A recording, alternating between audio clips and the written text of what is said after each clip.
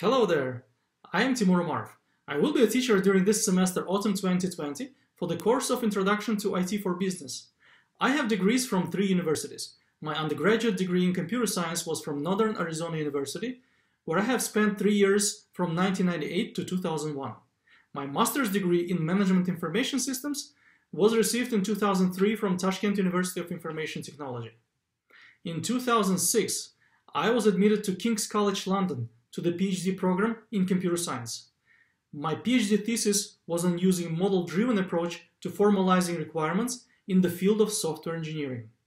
The PhD degree in computer science from King's College London I finally earned in 2010. Today, King's College London is a leading UK and global university, which is number 33 in the world according to QS World University Rankings 2020. My professional experience is connected to academic institutions.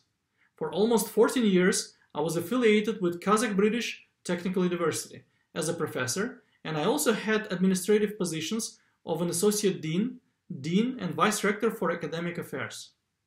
I am also an expert, a program evaluator of ABET Accreditation Agency, based in the United States of America. Last year, I was on the accreditation visit in Anchorage, Alaska, where we accredited a computer science degree program at University of Alaska, Anchorage. I am super excited to spend this first term at British Management University with you and want to wish you an immensely productive, inspiring, and enthralling semester. I will be extremely happy to see you all in class. Dear students, welcome to the course Introduction to IT for Business.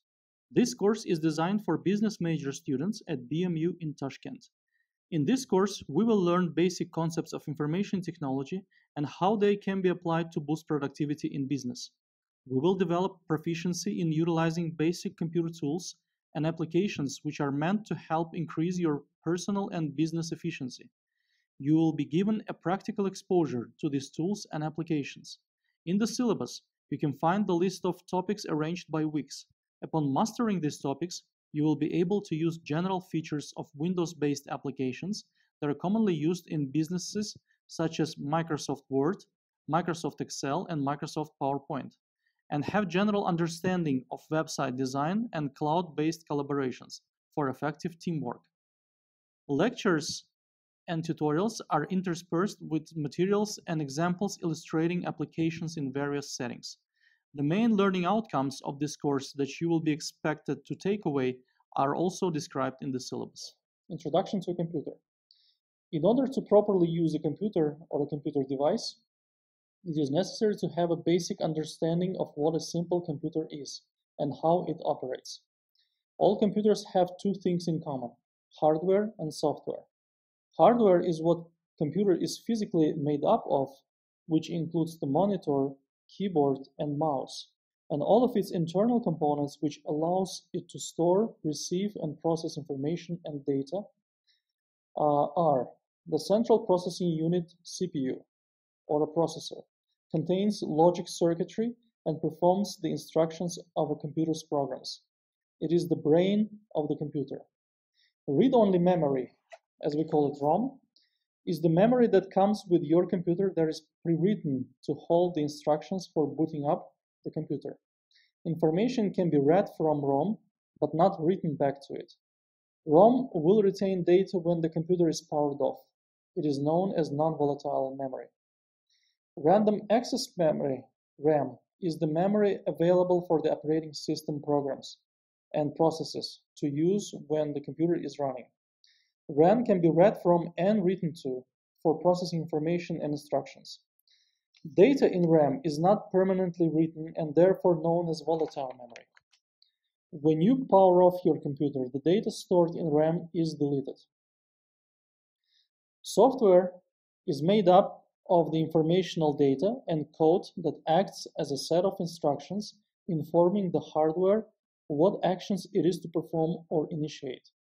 For example, software applications, the computer's operating system, Microsoft Word, which is word processing, Excel, spreadsheets and data calculation, web browsers, Internet Explorer, Mozilla Firefox, Google Chrome, and Apple Safari, search engines like Google, Bing, and Yahoo.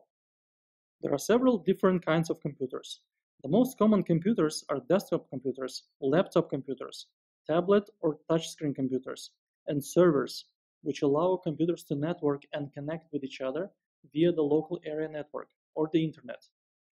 Other examples of computers may also include smartphones, gaming consoles, kiosks, and computers that may also be found in home appliances, such as TVs, refrigerators, and vehicles, which make use of software applications or apps to connect and communicate with internet service. Importance of computer literacy. So what is computer literacy? There are several definitions. Computer literacy is the level of expertise and familiarity someone has with computers. Computer literacy generally refers to the ability to use applications rather than to program. Computer literacy is the knowledge and understanding computer concepts, limitations, and ability to use computers and technology effectively. So another definition is that computer literacy can also refer to the comfort level someone has with using computer programs and other applications that are associated with computers. The precise definition of computer literacy can vary from group to group. Generally, literate in the realm of books connotes one who can read any arbitrary book in their native language or languages, looking up new words as they are exposed to them. Likewise, an experienced computer professional may consider the ability to self-tech, which means to learn arbitrary new programs or tasks as they are encountered, to be central to computer literacy. In common discourse, however, computer literacy often connotes little more than the ability to use several very specific applications, usually Microsoft Word, Internet Explorer, and so on, for certain very well-defined simple tasks, largely by rote. Being literate and functional are generally taken to mean the same thing. The pervasiveness of computers continues to grow at an outstanding rate. Computers always change. They become faster, smaller, and more powerful. These changes have motivated the modern society to become comfortable with basic computer-related skills. Computer literacy is considered to be a very important skill to possess. Employers want their workers to have basic computer skills because their company becomes even more dependent on computers. Many companies try to use computers to help run their company faster and cheaper. Categories of computers. Personal computer, a small computer designed for use by an individual. Workstation, though, a high-performance single-user computer with sophisticated input and output devices that can be easily networked with other workstation computers. Mid-size mainframe is a middle-level computer built to perform complex computation while dealing efficiently with the high-level input-output from users via terminal. Mainframe is a high-level computer designed for the most intensive computational tasks. And last but not least, supercomputer, a large, extremely fast and expensive computer used for complex or sophisticated calculation. So now let's talk about the components of a computer. The 5 classic components of a computer are briefly described in what follows. The operation of the processor is best understood in terms of these components. A computer system consists of both hardware and information stored on hardware. Information stored on computer hardware is often called software. The hardware components of a computer system are the electronic and mechanical parts. The software components of a computer system are the data and the computer programs. The major hardware components of a computer system are processor, which is CPU, main memory, secondary memory, input devices, and output devices. For a typical desktop computer, the processor, main memory, secondary memory, power supply, and supporting hardware are housed in a metal case. Many of the components are connected to the main circuit board of the computer, called the motherboard. The power supply supplies power for most of the components. Various input devices such as keyboard and output devices such as monitor are attached through connectors at the rear of the case. The terms input and output say if data flow into or out of the computer. The picture shows the major hardware components of a computer system. The arrows show the direction of data flow. A bus is a group of wires on the main circuit board of the computer. It is a pathway for data flowing between components. Most devices are connected to the bus through a controller, which coordinates the activities of the device with the bus. The processor is an electronic device about 1 inch square, which is about 650 millimeters squared, covered in plastic. Inside the square is an even smaller square of silicon containing billions of tiny electronic parts. A processor may contain 100 billion transistors. It does the fundamental computing within the system and directly or indirectly controls all other components. The processor is sometimes called the central processing unit or CPU. Memory. The processor performs all the fundamental computations of the computer system. Other components contribute to the computation by doing such things as storing data or moving data into and out of the processor. But the processor is where the fundamental action takes place. A processor chip has relatively little memory. It has only enough memory to hold a few instructions of a program and the data they process. Complete programs and data sets are held in memory external to the processor. This memory is of two fundamental types, main memory and secondary memory. Main memory is sometimes called volatile because it loses its information when power is removed. Secondary memory is usually non-volatile because it retains its information when power is removed. However, it needs power when information is stored into or retrieved from it.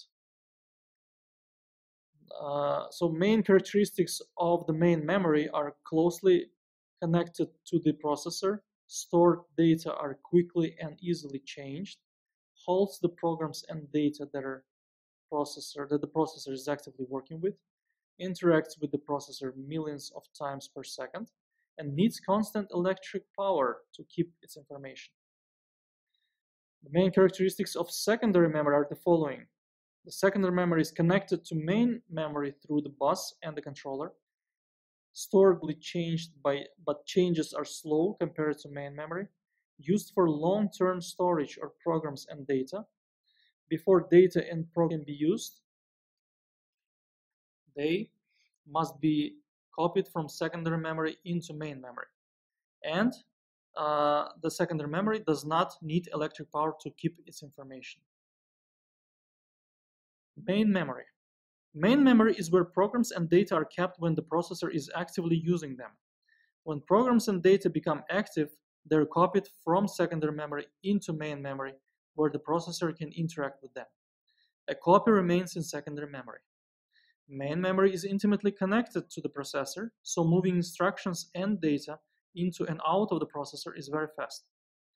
Main memory is sometimes called RAM. RAM stands for Random Access Memory.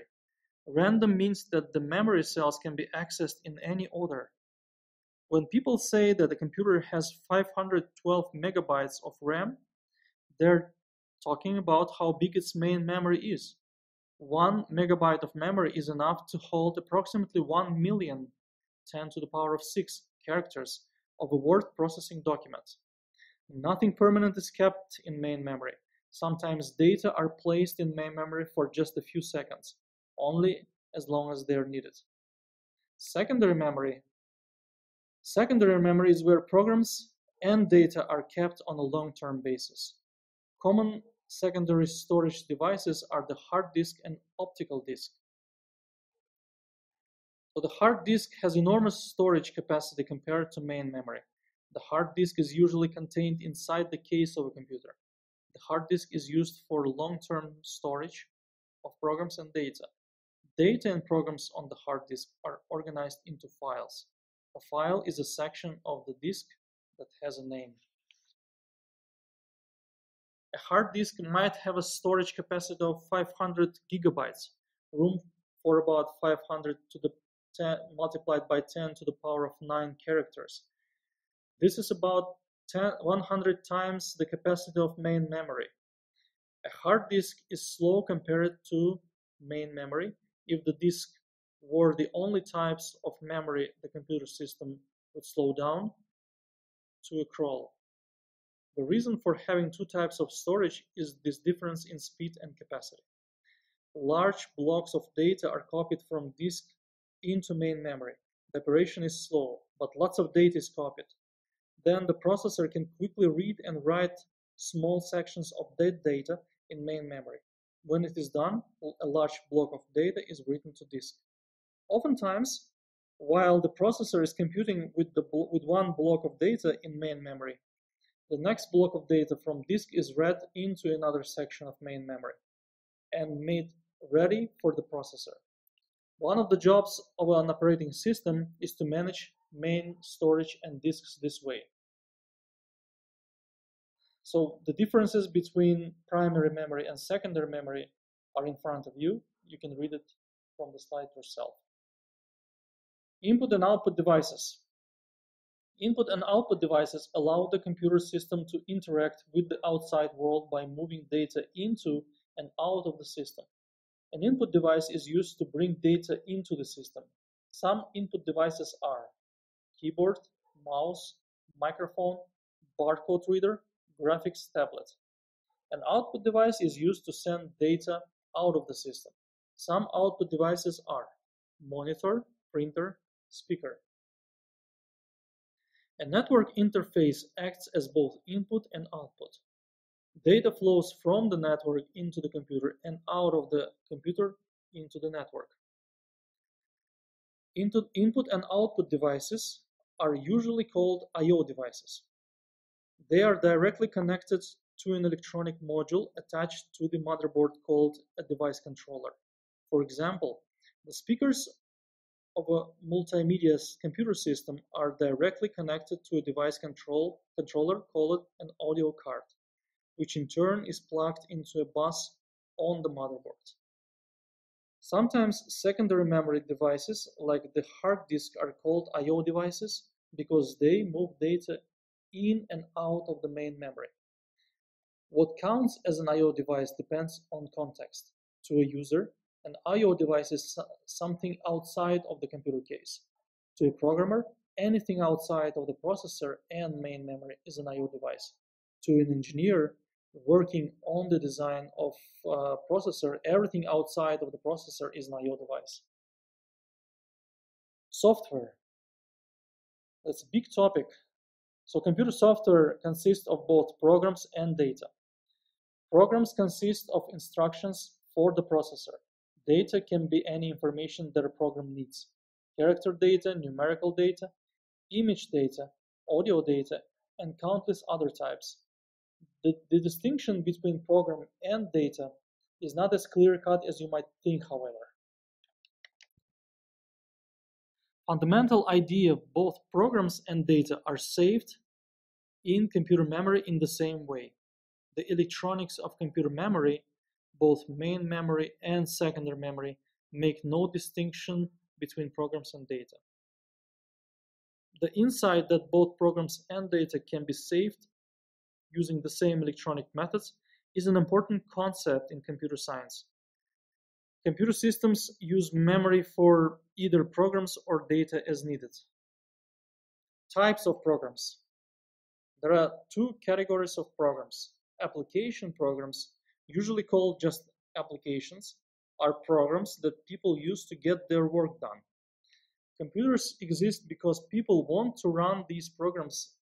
System programs keep the hardware and software running together smoothly. The difference between application program and system program is fuzzy. Oftentimes, it is more a matter of marketing than of logic. The most important systems program is the operating system. The operating system is always present when a computer is running. It coordinates the operation of the other hardware and software components of the computer system.